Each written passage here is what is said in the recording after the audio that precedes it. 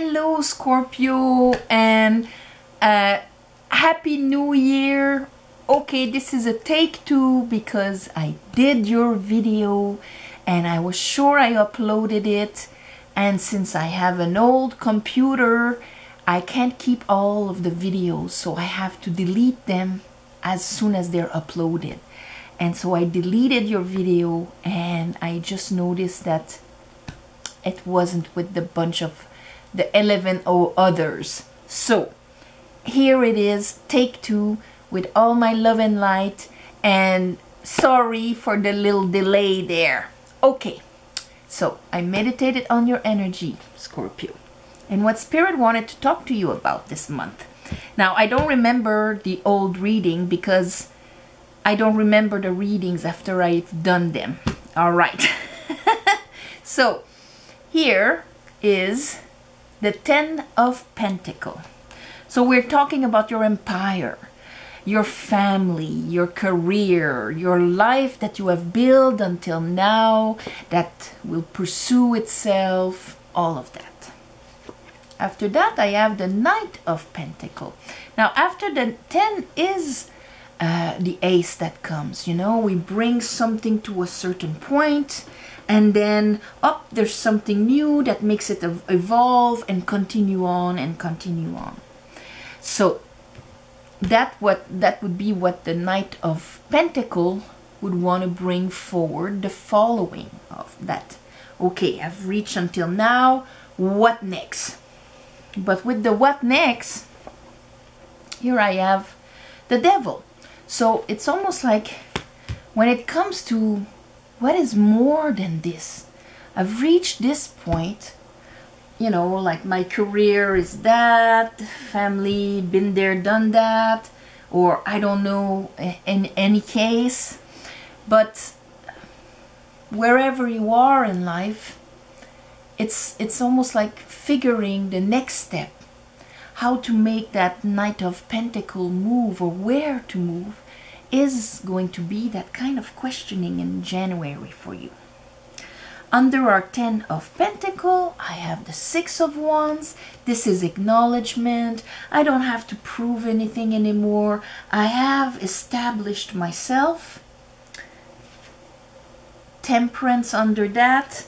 I am now ready for something that would be more, but I don't know what it is. Under our Knight of Pentacles, which would be bringing this 10 of Pentacles forward, for some of you it's also, the 10 of Pentacles can be family karma, okay? And that now you are kind of ready to release it also. Okay, under our Knight of Pentacles, I have the 9 of Swords and the 4 of Cups. So this is all the questioning. Where is that guy going? What is in his seed? How can I make my 10 of Pentacles grow to the next cycle? It worries me. It brings me anxiety. And there's a part of me that can't even imagine it because I can only rely on what I've been there, done that, what I've experienced emotionally until now. But here with Temperance, that tells me that you are ready to lift your head and grab another cup. Grab a cup that would make you feel even more fulfilled emotionally. But how? Under that, I have the 10 of Wands. You are at the end of a cycle. You are ready to drop old way of doing things or whatever. The Wands are willpower. So they can be actions, things we've accomplished. You know, like if you're writing a book, this is when you drop it at the editor. You know, it's done. And so you can start a new passion, a new fire. At this point, you don't even see anymore where you're going. And that's the thing. That's that phrase that keeps coming back. What next? Under our Devil, here, when you try to look in front of you, all you see is Seven of Cups. So you see that guy, he has a cloud in front of him. So of course that doesn't mean you don't have any dreams. So you have dreams, but at the same time you have fears, and you have, past wounds that can come up and possibilities. So this is kind of losing you into the possibilities. And here with the Hangman, with the Ten of Cups, so here you see you have 10 of Wands, 10 of Pentacles, 10 of Cups. Emotionally, you are ready to grab that cup. You've reached your 10. You're ready to grab that cup. You're ready to do things differently. And your empire, your world, needs to grow. Hangman. They're hanging everything there with this guy until you see where you're limiting yourself, where maybe you're accepting status quo, where you're accepting, well, it's not great, but I mean, the bills are paid and it's comfortable. So anything like that, or accepting your fears. Oh, I can't do that. Others, yes, but not me. Under that, I have the Empress. Now, she is creation, inspiration, and all of that. So, it's to rise to her. Once you rise to the Empress, yes, abundance, unconditional love, but inspiration also, because you see she's got that crown of the 12 stars, all the zodiac on her head. And she's always, like, she's represented pregnant, kind of. So she's always gestating, creating, taking something from above and giving it a shape. So what is going to be that shape? If you connect into your Empress, it's going to be clear where your soul wants to go next. But if you are in the fog of everything you have to carry, your responsibilities, that, maybe there isn't anything for you out there that would make you more happy, and it brings you anxiety to kind of even imagine moving forward into the unknown. This is all of his domain. So now, bottom of the deck, I do have the Nine of Wands. And the Nine of Wands, it's that attitude of, I've went through a lot. Now I'm keeping myself safe.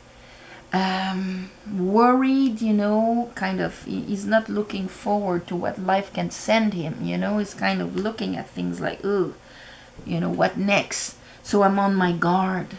I'm on my guard into what the universe can bring me. I am not, what is the universe can bring me today? What will be my next chapter?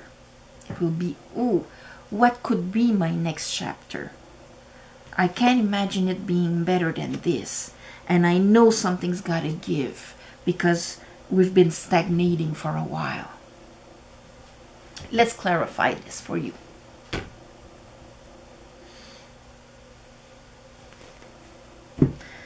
I call upon the divine. I call upon the light. I call upon the Holy Spirit. Help me clarify this reading for Scorpios for the month of January 2028.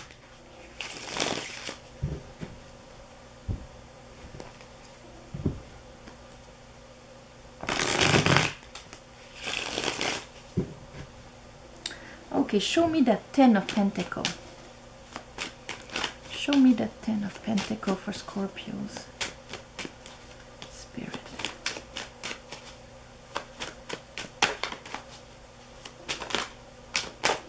Ooh, okay. So the one that flipped around is the 5 of Pentacles. Knight of Wands. Okay. And here I have the 5 of Swords. So it's kind of that break gas feeling here. So in that 10 of Pentacles, there's some 5 of Pentacles in it. So when it comes to your empire, you build it with a lot of sacrifice, with a lot of putting yourself aside for the sake of others.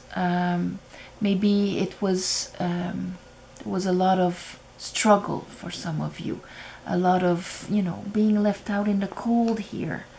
And here with the Knight of Wands, this is like, I gotta get out of here. I gotta do something about it. There's that willpower in the here and now that of acting upon this situation. My empire right now has too much lack, and I feel lack acting upon it. But here, since we have the Five of Swords here, you could have the counter argument in your mind also, letting you think that, well, maybe no, not for me. So that push to do something, and at the same time almost convincing yourself to stay there. You see, back, forward, back, forward. Let's look at that Knight of Pentacle. And the Knight of Pentacle is already slow because he is the Knight of Matter. And, you know, the world, three-dimensional world of matter is dense and slow. It's not like the mind or emotions or passion and willpower. So it's easy to stop the guy. Show me the Knight of Pentacle for Scorpios. Okay. So we are ready. See, they're showing us our Seven of Cups again. So, but here, the World and the Eight of Cups, and that's good. This is because you're finishing. You're going to be able to move to the new cycle of Pentacles, because you're going to finish this cycle of limiting yourself from new experiences, from a higher level of emotional vibration that you can experience in this life. The Eight of Cups, that's the decision the guy takes. I've lived these 8 cups here. In the night, that means inside of me, I'm making the decision that, yes, I know there's more out there. Here, you're not seeing it. And that's why you've got anxiety. But in order to finish that cycle, you have to take that inner decision to go for that cup, even if you don't know what it could be, without being held back by the chains of the projection of your pains or your limited beliefs or what you can allow into your life. Do you see what I mean? Okay, let's look at the Devil. Here we have our Six of Wands, Seven of Wands. So the Devil and the Seven of Wands is fight or flight. Here I'm on the defensive again, but instead of being here, I have nothing to prove. I'm leaving that thing behind. I know who I am, acknowledging myself and so on. Therefore, the world outside is mirroring exactly that. It is, oh my God, I've got to protect myself. I've got to defend myself. The world can attack me, can bring things down. These are all my fears that I project, and that's how I'm limiting myself from the new experiences. It's very hard for the universe to send you a new experience when you're in that state here. And in that state, when you're done to actually drop all of that, to receive a beautiful Ace of Wands, it's ready to give it. You know, it's ready to drop this. We don't even see where we're going anymore. All right, let's look at here, your Empire. We have the Six of Wands again and Temperance. So Six of Wands, Spirit. That there's an understanding. You have that understanding of what your past cycle was all about. And when I say past cycle, it can be the last 20 years, like it could be the last 2 years. It all depends on where we are. Yeah, Judgment and the Lovers. Two major arcanas here. So that judgment of yes, you know, I don't have to maintain this or whatever. I understand the past lesson, and now I am ready for more. I am making a judgment and making a decision. So there's that knowledge that came to you, maybe in December, maybe in the beginning of January, of that, yes, I'm ready for a new challenge.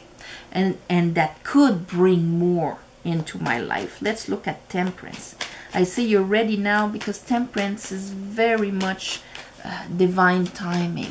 Divine timing is when we are ready emotionally here. That's why he's mixing cups. We are ready to put our foot in the water to test. We see the bigger picture. We understand he has the sun sign in his forehead. So imagine a third eye like that. And that's why it's a healing at the same time. I understand everything. I see the parts of me that are afraid, that project these things, but I'm making the decision to go for more. And as I say that, the Ace of Cups is here. This is what you are ready to take now. Whether it is in career, love, or just life itself. Okay? I'm going to put the Ace of Cups here.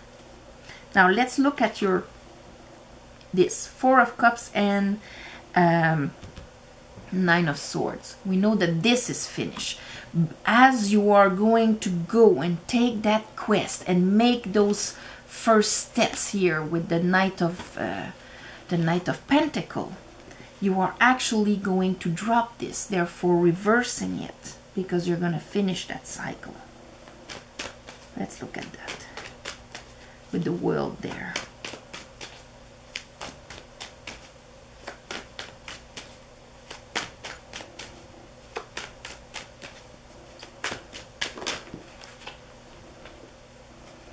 Yeah, Nine of Wands or Nine of Wands, because this is the attitude of, oh, what am I going to do? This is all that I've lived, and I can't even see that the universe wants to give me more. This is Seven of Swords, how you disempowered yourself. Disempowering ourselves with swords, with words, with the little voices we have inside. And here, since you had Judgment, you see those people rising from the coffins that were in the bottom of the sea? That's where your little voices came. All the parts of your soul that took hard events in your life, wounds, traumas, you know, things like that, and took them in and shoved themselves into your subconscious so you can continue living, you know. And so that doesn't mean they're quiet down there. They make the little voices that say, no, you can't. There's nothing more for you. And how would you do it? Can you really do it? Do you have what it takes? That's the Seven of Swords. The thief in the night. Taking your willpower away. Taking your convictions away. And that's what would have was making you wary, scared of what life could bring you. So here, Ten of Wands, you're dropping this. Oh, you're dropping it. Tower with the Queen of Swords. That is a complete change of perspective. And perspective is crucial. Because that is what defines our choices. How we see what is in front of me. If what is in front of me is dangerous, is all sorts of possibilities for me to be hurt and fail, and that when I dream, I will deconstruct it in my mind, telling myself that not for me, you know, because that's my reality. Then, of course, that's just the frame in which I'm going to make my decisions. Changing one's perspective through an enlightenment like this, like the Tower, and the deconstruction of the little frame I made of myself, and I'm opening up. Oh my God. Yes, I can do all sorts of things. My perception of reality is completely different. Yes, maybe I can have another hit on my head, but so what? I've survived the others. I'm willing to take the risk. Like this guy. He is not restraining himself in case he falls off his horse. He just goes for it. Like the King of Wands also. But the King of Wands will be a bit more paused. This guy is, let's go. Okay, now let's look at under the Devil. And so, yeah, putting yourself on the defensive. Instead of proactive, I am on the defensive, protecting. Here, let's look at the Hangman. What did the Hangman want you to understand? So, of course, the Hangman can turn at any moment. As soon as we look at things from a completely different angle, like this, looking at it like I'm afraid of what is in front of me, or sometimes when it switches, you become experienced. And you have the experience back up to confront anything, like an old sailor. So you can be afraid of the sea because anything can happen on the sea. Or you can say, yeah, I trust my boat. I'll know I manage it. I know how to ride the waves. Bring it on. That's the two sides of it. So how to look at it from a different angle, maybe with more faith.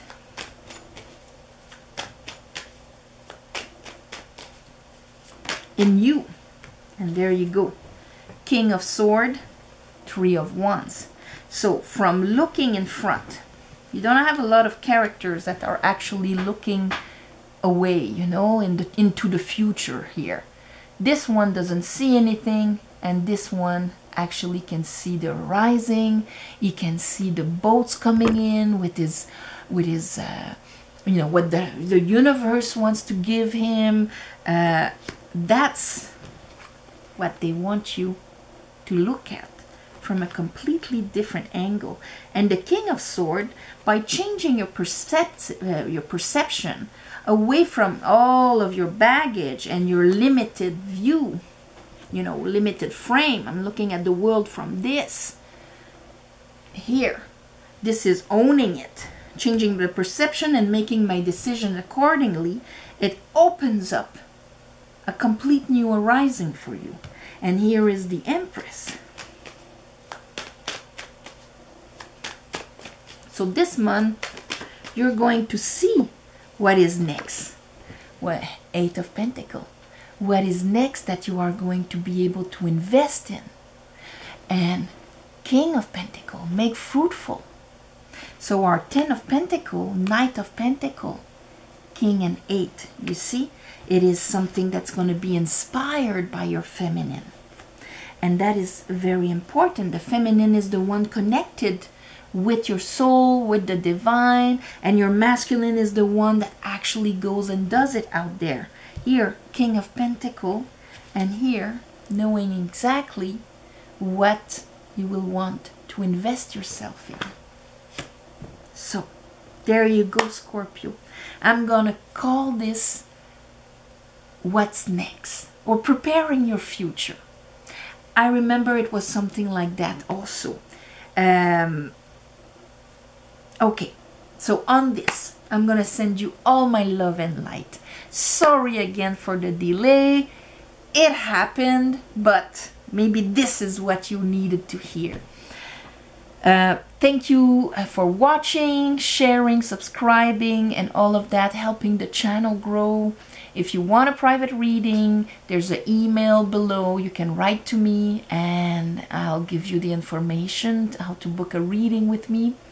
Thank you for the ones of you that gave donations. Of course, new moon, full moon, I do a little ceremony to give you back. And on that, have an amazing new year coming, all filled with inspiration, love, and light. See you next month. Bye-bye.